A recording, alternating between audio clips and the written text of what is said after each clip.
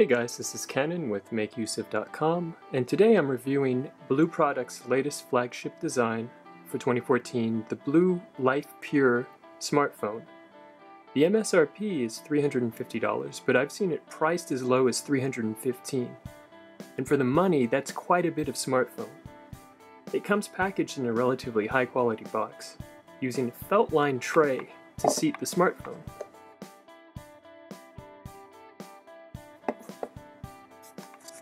It includes a number of peripheral devices, including a micro USB cable, an AC adapter, some surprisingly high-quality ear jams. This is actually metal, and it uses a flat cable. The Life Pure has relatively good hardware for the money. It offers a quad-core MediaTek MTK 6589 processor, which is clocked at 1.5 gigahertz. And it's a pretty powerful CPU, although it's not all that comparable to the Snapdragon 800, which routinely scores better than it in Antutu. The MediaTek processor scores around 15,000, whereas the Nexus 5's processor scores somewhere in the 20,000 range. I'm going to give a quick demonstration of the performance differences between the Nexus 5 and the BLU Life Pure.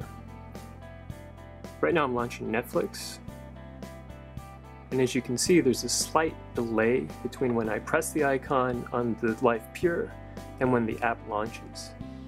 And it actually fully loads a few seconds faster on the Nexus 5, but the performance difference really isn't all that large, and unless you're a total geek, you probably won't care.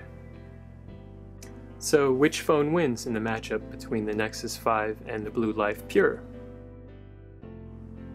Overall, the BLU Life Pure offers excellent value.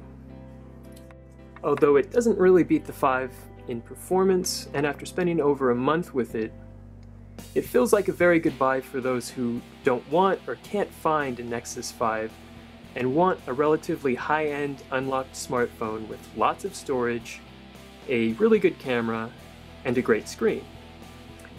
And that concludes this review. Thank you so much for watching, and for a full-length review, please visit MakeUseOf.com.